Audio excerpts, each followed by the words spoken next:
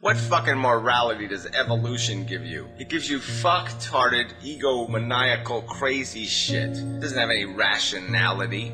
It's just fucktarded, stupid behavior that's in the interest of DNA. It doesn't have anything to do with any ethics. Nature doesn't give you any fucking ethics.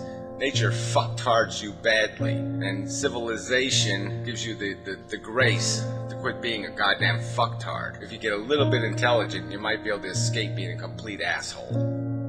Animals do not struggle to survive. They struggle to achieve comfort. They don't give a fuck about survival. They don't even know what fucking death is. And humans are basically playing the same game. Most of them are under the delusion that they're not going to die anyway. They don't even contemplate. They just avoid that altogether.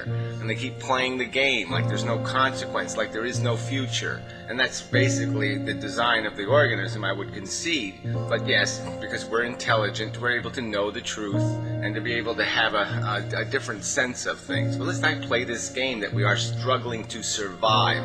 We are struggling for the chocolate donut. We are competing over the Big Mac.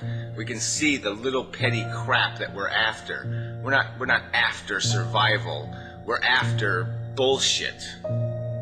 I gave you a whole context. We are the byproduct of a cell, a fucking piece of chemistry that acquired the capacity to reproduce.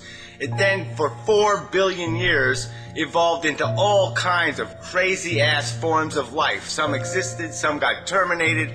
2 billion years ago or so, they started having central nervous systems and started feeling.